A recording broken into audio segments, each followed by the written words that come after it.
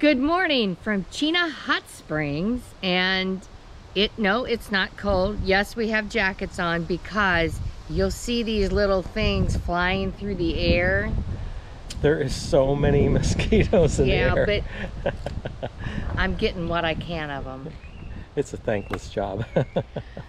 Somebody's got to do it. So we drove up from Fairbanks to Chena. When we leave here, we're going to show you the road going back home. Well, we were North Pole yesterday for church, then Fairbanks up to Chena. But so in case you're looking at a map, I got to set my tea down. After a while, I'll get a map out and show you guys. We've been getting some comments that there's two things that people like is me getting the map out, showing where we're at. And the second thing is people want to know the date. I don't know what the date is. Oh, hang on, let me look. People always ask me, what date is it? Oh, it's the 6th, it's June 6th. June 6th. Yes, so, yes. At night, it gets down into the 40s, but it's not bad.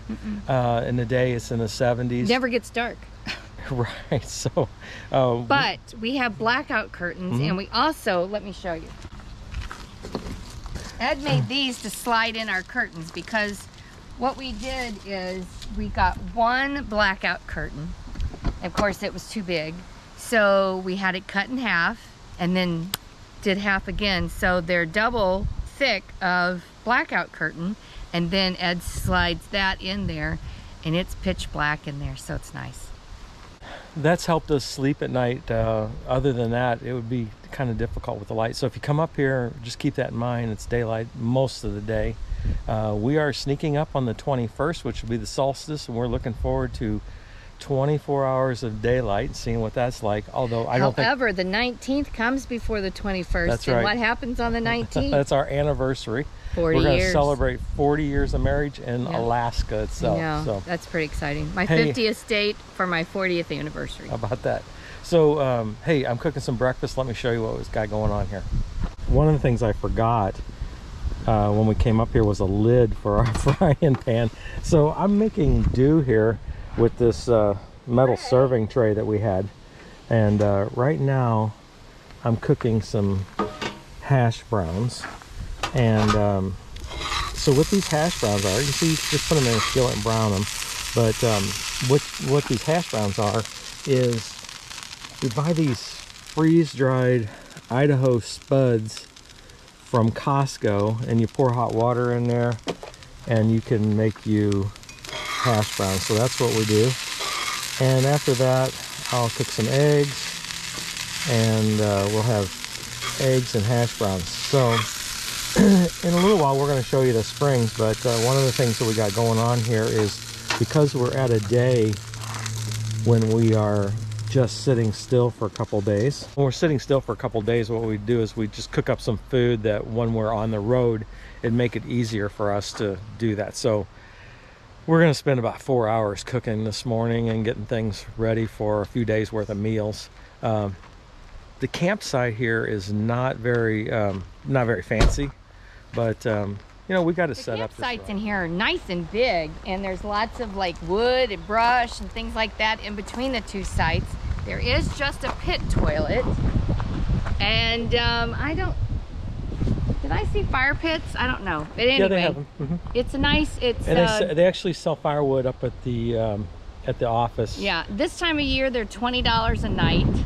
I think a week ago it would have been $10 a night. The day we arrived, they raised the price up from 20 because to... the water is on back here, but I haven't seen any water. Have you seen any water? So there's some campsites that are basically up on the parking lot. They're the same price. And then there's some camping sites in the woods. Right. So you could be on a parking lot, or you could be back here in the woods. We chose the woods. There's about 3 motorhomes up on the parking lot. I don't think they could fit in here. That might be what the problem is. Yeah. So the campsites are great, yeah. Very secluded. Let me show you something that I think is unique here. Right here, you can see this is campsite 11, and they have the size of rig that would fit in here. So the maximum rig that could fit in here is a 40-foot. So that's your tow vehicle and your rig itself. Obviously, we have no problems. We have the smallest one around, but you can see the campsites are really cool. So back here in the woods, there's just an outhouse. However, you can walk up to the lodge and they do have flush toilets there. There is no showers unless you go in the hot springs. They have like a hot springs and then a swimming pool, and there's showers there. Man, we should have got this campsite. It's nice and sunny, and look at this creek right here. You can see how remote this place actually is. They actually have their own runway here. This morning, you know, a charter flight came in and some people got on and left out of here. I guess they fly to Fairbanks from here, but they got a runway, they got a fire department, they got the whole works. They got a really cool piece of machinery over here. I want to take you over and show you. Look here, they actually have a Rollagon. It's just a big beast of a machine that can move anything. It says that it played a big role in the oil fields here about moving equipment and things like that. So these tires are so huge, they actually depict a man laying down and being run over by the machine, and it doesn't harm him. So, oh man, I guess it distributes the weight really good. I don't know what they use it for here, but actually it was running this morning because I could see the tire tracks here where they actually used it for something. But pretty cool piece of machinery. It said it was built in 1954 and used in the oil fields up here, and they use it here. There's a lot of hotel rooms here on the site. I'm not quite sure how many are here, but when you take a cruise, mainly the people we've been seeing here are from Holland America cruises, but I'm sure other cruise lines use them. The land portion of the cruise, when you're on a bus, would come here for the day, and this is an overnight stop. So they have several hotel rooms. I'm not quite sure how many are here, and then they have one really unique hotel room I'll talk about in a minute. But you know, all this is sustained here by itself using the geothermal coming out of the ground. So they have greenhouses and the whole works. So it's pretty cool, pretty interesting to look at.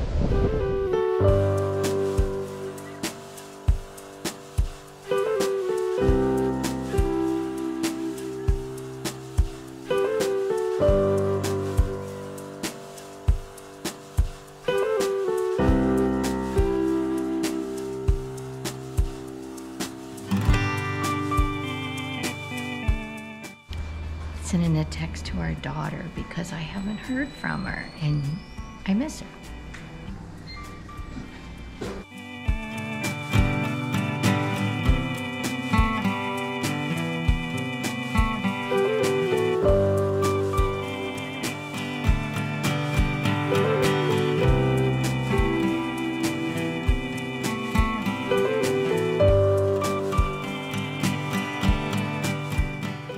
I've always seen these little snow crawler mobiles or whatever in movies. Never seen one up close. So from what we've just found out is that most of their business is done during the aurora season, where people come up here to see the aurora. And right now there's nobody here. I would venture to guess there's less than 100 people here. So many of the services are shut down, and that didn't realize that when I was coming here. So the days are 21 hours long. I just put that little clip up of the board. So at 21 hours a day, you're not going to see the aurora. So I think it's in sometime in August, the end of August, the aurora comes back and you have the opportunity to see that. But that's these vehicles are used to haul people out to remote areas and see the aurora and things like that. That's mainly what they do. So I mean, we're still having a great time here. It's fun to look around the hot spring. The staff is really low right now. There's not much going on, and to be honest with you, nobody knows anything. You ask a question about you know, what time is this, or you know, what's available, nobody knows. And so it's been a little bit of frustrating for us from that sense, but I mean, we're still having a good time. We're enjoying it. Later on today, I'll be back in the hot springs. Wow, you can't go wrong by soaking in the hot springs for sure. But yeah, I never had the opportunity to look at these things up close. Oh, they got this one locked, but they got some benches in there, so they must take people up and look at the aurora. So anyway, it's a lot of fun. We're still having a great time. Oh, Ed, he wants you to check his paw. Oh, there goes. Oh, so sweet. Oh, so sweet. I know. I know. Somebody else wants to see me. I'll be right back. Hi. What are you up to? Can you get up here? Oh, no. Through there? Come here. Oh. How are you guys doing? Just so lazy on these hot days. Look at this one on his house. Hi, baby. Hi. Hi. You doing all right? So we're at a dog, I don't know, do you call it kennel? I'm not sure. Anyway, they do dog sledding. We can take a ride, but they have a cart, like a 6-passenger cart, and that's not really what I want to take, so I'm gonna wait. But anyway, they have 85 what she called poopers. So anyway, and this one here is just as sweet as it can be. Let's take a look at all of them.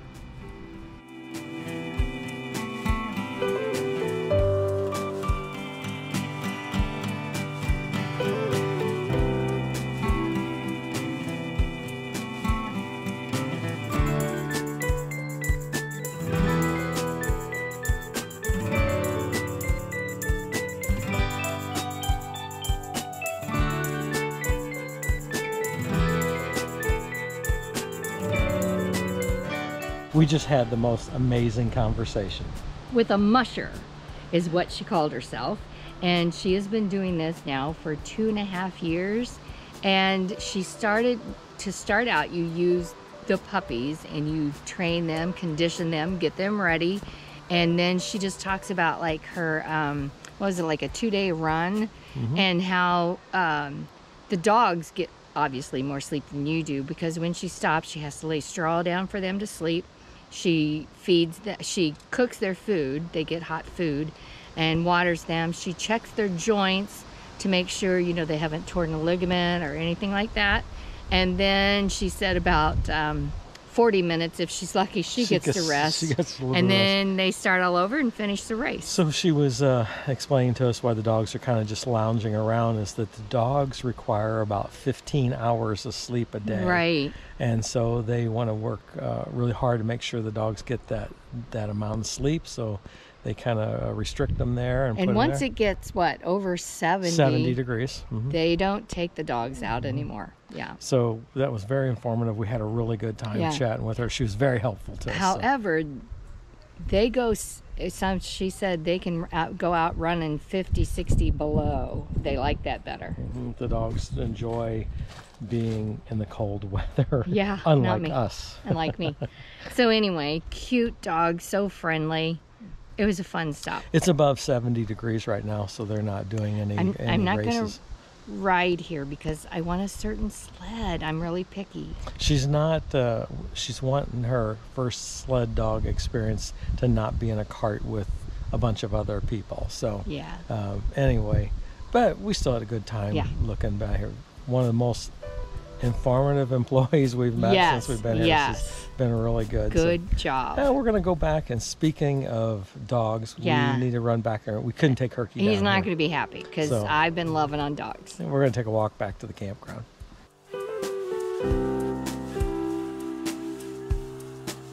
I've seen this train sitting over here just outside the gate. I have no idea what they have plans for this thing, but you know, I had to go over and look at it. I mean, the Alaska-Runaway and everything. I see that further down the way here they're laying some tracks. I doubt they're laying miles of track. It's probably just going to be a display here, but it's pretty neat. I had to run over here really quick and take a look at it.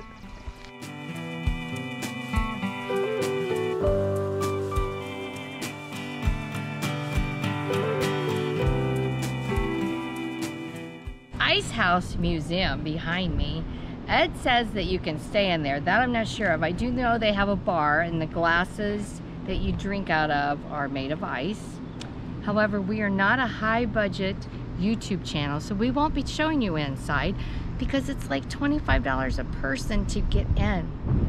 Most big YouTube channels, they let in for free just to get the publicity, but that is not us. So anyway, that it is. If you want to see it, I'm sure you could Google it and you could find other YouTube channels that have gone inside. This Friday we'll be on the road a month. So what I had made up before we left home is gone. So we went to Walmart there in Fairbanks, and we are here at Chena Hot Springs for a couple of days. So we have bulk sausage, and so we fried that up, and we have we can put that in with eggs. Yeah, we put it with our eggs. We make the breakfast burritos. So we have that. Now we are doing up some hamburger, because you know hamburger crumbled and fried up you can use for all kinds of things. Tacos, nachos, spaghetti, burritos, spaghetti, all that stuff. Yep. Yeah, sloppy joes, coney sauce. The list goes on. So this is like a staple for us. So since we're in a place here where there's we got good weather and a good spot to do it, that's why we just had to fight off the mosquitoes. The mosquitoes are crazy, but we're actually doing pretty good. And so, you know, a lot of people like to see how we do this. So right now we're going to make up enough meals to last at least a week, maybe longer. We do have a freezer. Look what's for dinner tonight. Oh yeah, we're going to splurge. Look at those babies. New York strap. $15.80 for 2 steaks, but we're going to splurge, and we're going to have steak for dinner tonight. Salad. Yay. And then I'm going to relax in the hot springs, and I'm going to be super relaxed, go to bed, get ready for our big drive back down the Chena Hot Springs Road tomorrow. So, and maybe to the Arctic Circle. Is that tomorrow? We don't know. We're just kind of winging it at this point. But yeah, we got to get back to work. All right, here's the decision we came up with: is that since those hot springs were really hot, Nancy really just doesn't enjoy that when they're that hot. So I'm gonna go on my own. She has gotten hooked on some Alaskan books that have been written. I don't know, it's about women homesteaders or something, I don't know, but she keeps buying all these books that she's reading. So she's reading about a book a day since she's got hooked on this. So she's going to stay back at the camper and read those books, and I'm going to go in here in the hot springs and soak for about 3 hours is about all I can take. So it's pretty nice. They've got it all set up here, nice. Listen, I'm partial to that Liard Hot Springs at the park that we went to on the way up, but this is pretty good. And so I'm gonna go in here and soak.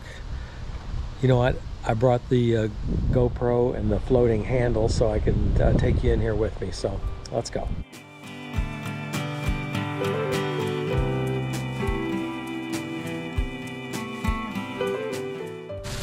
Yeah, before I got in there, I thought, you know what, I need to run around back here and show you what it looks like with an overview. So take a look.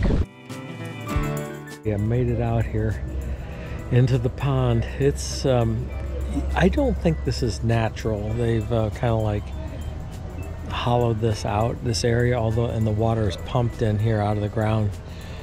There is a soft like pea gravel on the bottom, and some places you can feel cold water coming up through that. So I imagine, you know, they filter it and that, but it's pretty nice. There's not a lot of people here right now. From what I understand, this is their low season. Most people come here to see the aurora. So obviously when it's daylight 21, 22 hours a day, you're not going to see that. But hey, let me show you around. Very nice. I will probably soak in here about 3 hours or so, and then go back, edit some video, and then go to bed. So hey, take a look around.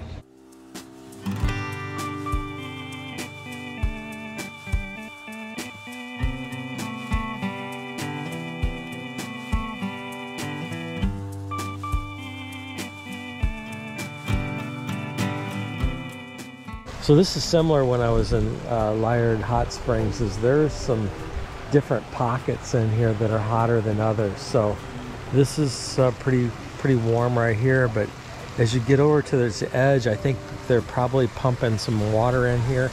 It is really almost unbearably hot just standing right here. Oh my. And so you can kind of bring up some cold water from the bottom and cool yourself off. So there is some places that, depending on your tolerance level, you wouldn't want to stand. But so I'm gonna sit here for a while. So I went in here last night. So here's my experience: is that the swimming pool is just probably about 80 degrees. This is really warm, maybe over 100, maybe 108, something like that.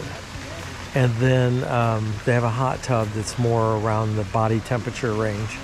So I stayed in here until I just couldn't take it anymore, and then go into the pool and cool off a little bit. So that's what I'm going to be doing, and just really enjoying the evening here.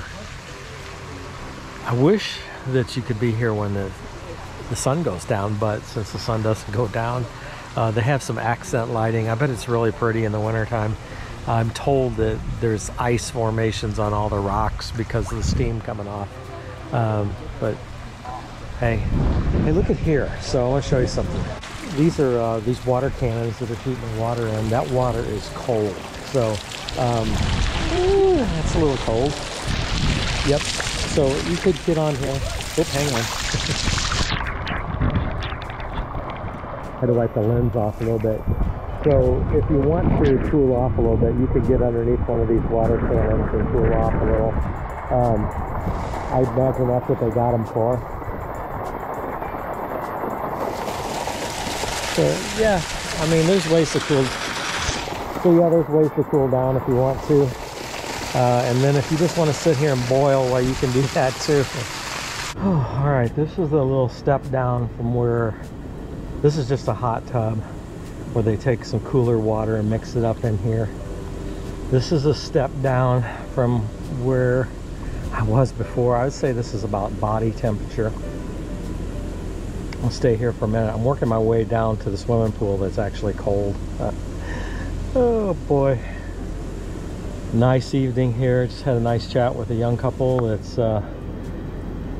drove up from Seattle, and was just kind of getting their experiences. That's one of the things I like about travel, is that you can meet other people and get different perspectives on life, and you know what they're all about, what the places they've been, and their dreams. And it's fun to do that, because sometimes you gain knowledge, and sometimes their dream becomes your own. So all right, I gotta sit here and relax a little bit and cool down. Gonna be here just a short time because I'm headed towards the cool swimming pool, and I'll catch up with you there. I'm back in the swimming pool. It is just regular pool water temperature, cooling down a little bit. I didn't stay long in the hot tub because some guys got in there and they started arguing about politics. What is wrong with people? You're here to relax and you're arguing with strangers about politics. So I was like, yeah, I want nothing to do with that. So I just went ahead and moved on out of here. I have nothing to contribute. There is no answers to the craziness we find ourselves in. So I would rather just be in here and peaceful. I say somewhat peaceful. There's a bunch of kids in here splashing, but I'd much rather deal with that than the politics. So yeah, let's swim in the pool and relax.